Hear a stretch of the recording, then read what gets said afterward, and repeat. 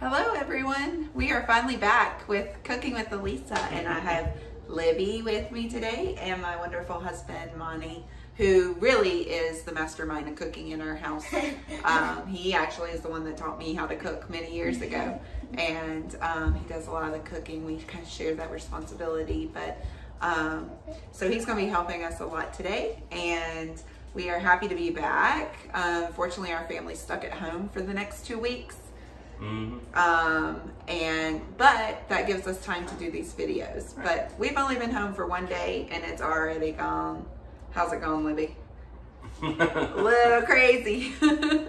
But this gives us this time to make some more videos and keep on with our project of cooking through Julia Child's cookbook together.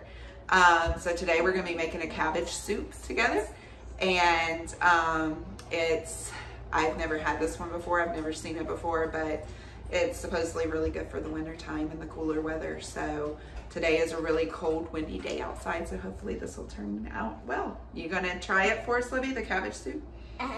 Good. All right, so let's get started.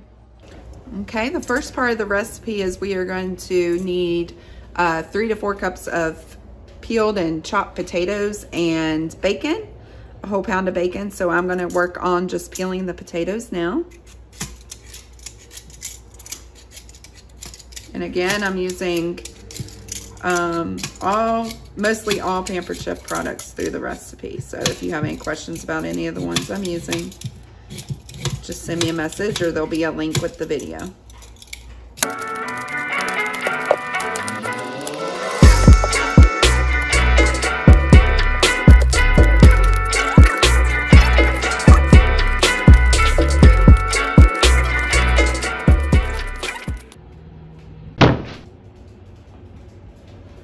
Now we will cube these up just like you're making mashed potatoes. Just dice them up. They can just be roughly chopped.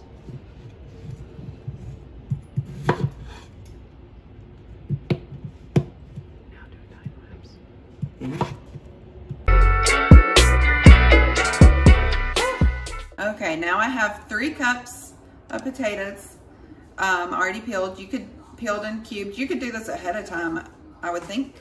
Fill it with water and put it in the refrigerator.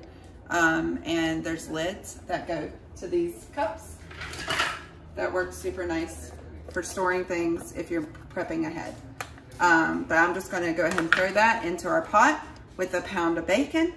And you could use salt pork as well. Or ham, salted ham in the pot.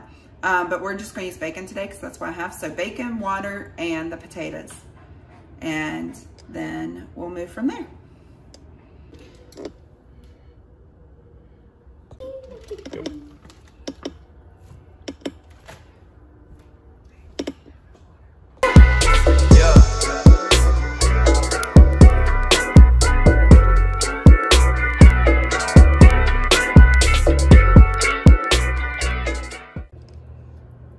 Okay, now we're just going to have that come to a boil. And while we're waiting on that to boil, we're going to chop up our cabbage and all the other ingredients that go with it. Now we're going to roughly slice up 1 big head of cabbage. It needs to be like 2 to 3 pounds. And I did weigh this one before, and that's exactly what it was 2 pounds.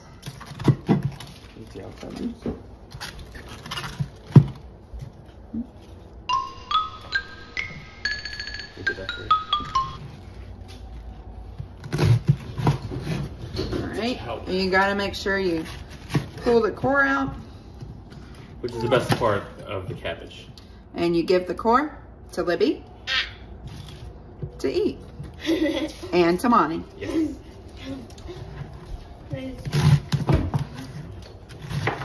They add salt to it, and it's delicious. Little snack while you're cooking. Yeah, I didn't have to do it every night. All right, roughly slice this up. No perfect slices here, all rustic.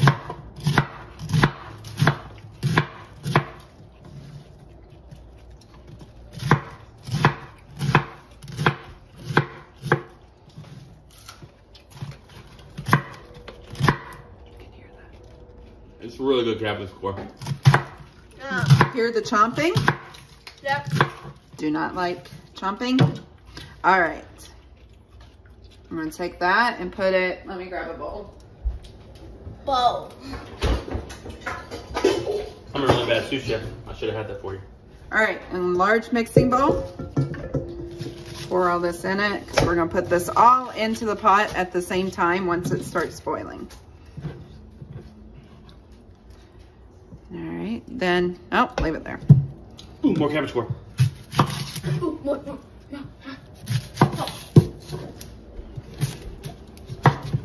And quarter up, it said 2 onions. Some people in my family aren't huge on onions, so I'm using 1. Ooh, 2 onions. You should probably use 3 onions. I don't like onions. So just quarter that like that. Huh. I'm gonna cry, I don't know why. And then the celery. 3 sprigs of celery. Celery. Gonna slice that.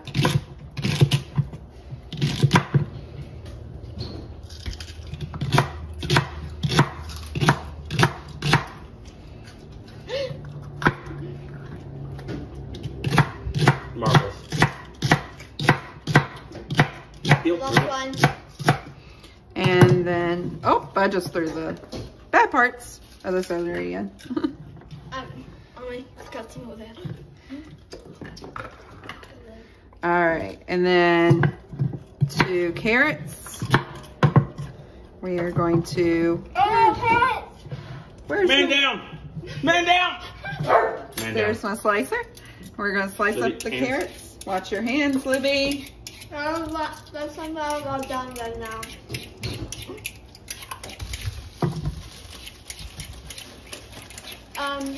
That's down there. That's good. No, it's fine because we have a garbage disposal that will take care of it. All right, we're just going to quarter these.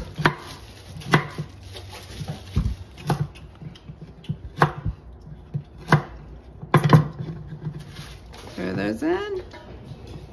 And now turnips. These are all optional ingredients, the carrots and the turnips.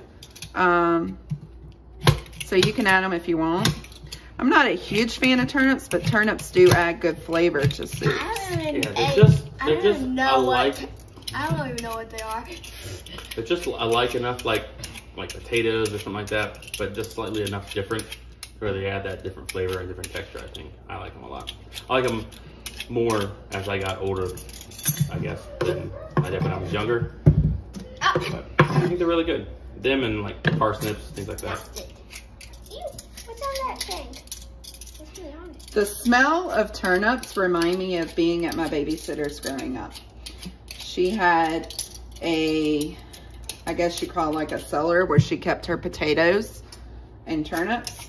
And she'd always send us to the cellar to grab potatoes and turnips and things for her when she was cooking. I have to get over there. It's such a huge smell, an aromatic smell that just brings back memories.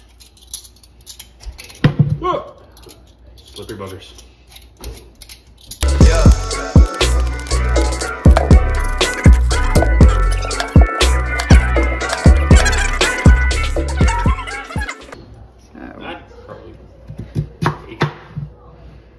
Huh? Yeah. And again? I think so. Doing what the man says. That's first.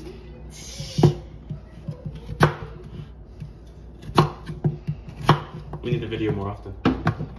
Mm-hmm. Mm-hmm.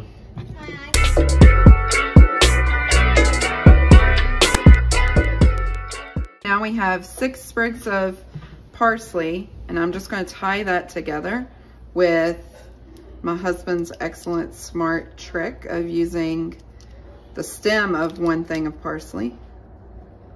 Typically you use like string or something like that, but we don't have string, so MacGyver it is. So there we go. And it's technically, I think it's called a bouquet garni. I think that's the right word. I mean, we're French cooking anyway, right? And I think that's what it's called. I have no idea. All right, so we got our sprigs of parsley here. One extra there that we didn't need. And then the bay leaf, and we'll just throw that into here. And then we've got garlic. Use my garlic press. Throw that in.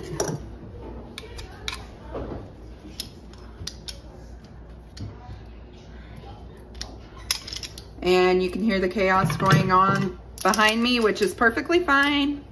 That's light in the day of the Berryman house.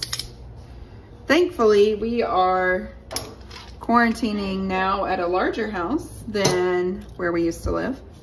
Right. Otherwise, it'd be very noisy and we wouldn't be able to do these great videos. Our house before this, there were 6 of us in 1,000 square foot with 1 bathroom. Happy camping. We did well with it. We were very good, but it is very nice to have a little bit of extra room. And then, so that was 4 things of garlic. The marjoram, is that how you say it? I'm gonna ask the husband to pull that off.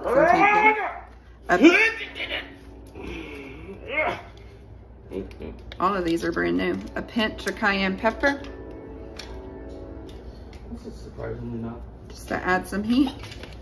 Spicy. And half a teaspoon of thyme leaves. This is 1/4 teaspoon. I need half a teaspoon. But the kids put away the dishes, which is very nice. That's one of their chores. But they sometimes put things where we can't find them. So I'm going to use 2 of these since I can't find my half a teaspoon. And a half a teaspoon of marjoram. And then we just wait for the pot to boil and we'll throw all this in and it cooks for an hour and a half. But I'll show you when we throw it in. Now we did have to switch the pots. You'll see in a minute. We had to get a larger pot. So this would be a great meal if you're on a budget and you need something to feed a lot of people or feed you for many days. But we did switch the pot, but now I'm just gonna take our beautiful mixture here and throw it in the pot.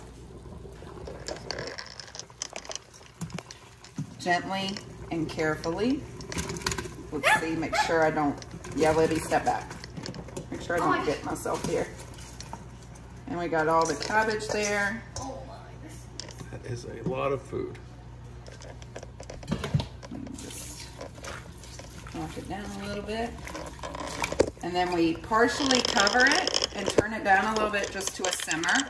So a simmer is when it's not really boiling, it's just like slight bubbles here and there, but it's still cooking a little bit high. Usually for me, it's between a low heat to level 2 on our oven, on our stovetop. Just kind of keep an eye on it. When you put the lid partially on, it's gonna cook a little bit faster, so just keep an eye there.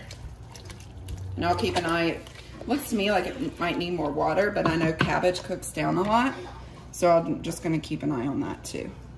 I'm gonna turn it down low, add my lid, not all the way on, just partially on, and then let it go for about an hour and a half to 2 hours. It says until the meat is tender. Now we're just using bacon already sliced, so our meat's gonna be tender pretty quick. So I'm just gonna let it go the full hour and a half. And then we'll be back.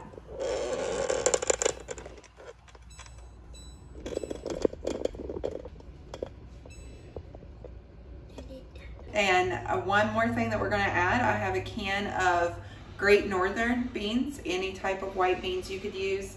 And I use just a can just because it's easier. So you just add that the last 15 minutes and just cook until it's warmed up, until the beans are warmed up.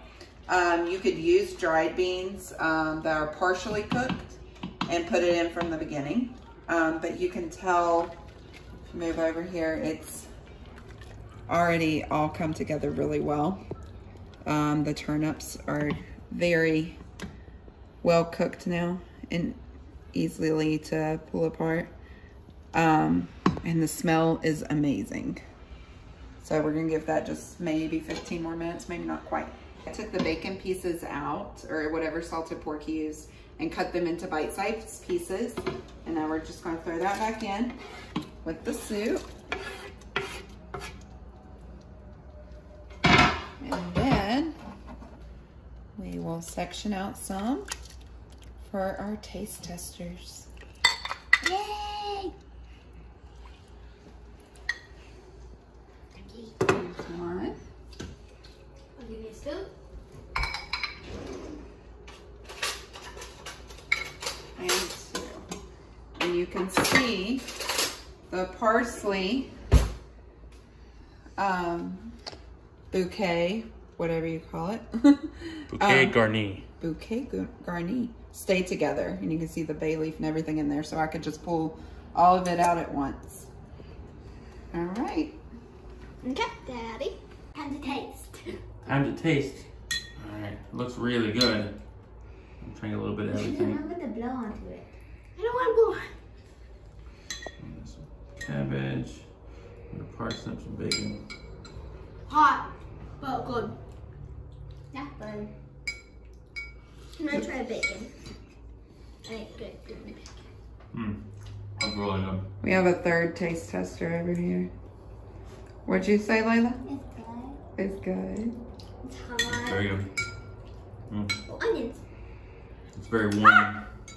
Ah! Tongue burned. It's very warming. It's very bacony. I like bacon. Mm-hmm. Oh, there's beans. Mm-hmm. Yeah. Parsnips. There's some beans, and that's a parsnip right there, I think, or a potato. I'm not sure.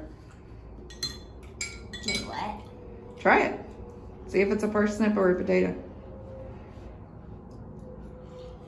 Okay, tell. Potato. Ah! Oh! I just dropped my bacon. It's very good.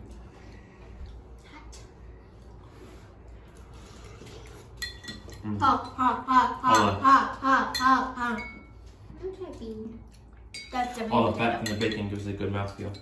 So hot, but so good. First, it didn't look good, but it's actually good. It doesn't look good, but when you try it, it's good. All right, thank you all for joining us for this episode. And next we will be making a strained fish soup. What? Sounds weird, but What? I'm sure it'll be delicious. And then I'm hoping the next week to find, I'm gonna skip forward in the book instead of going straight through like I had planned.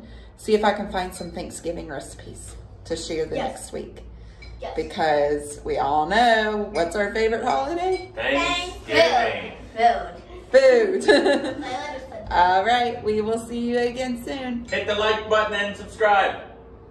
Bye. Bye.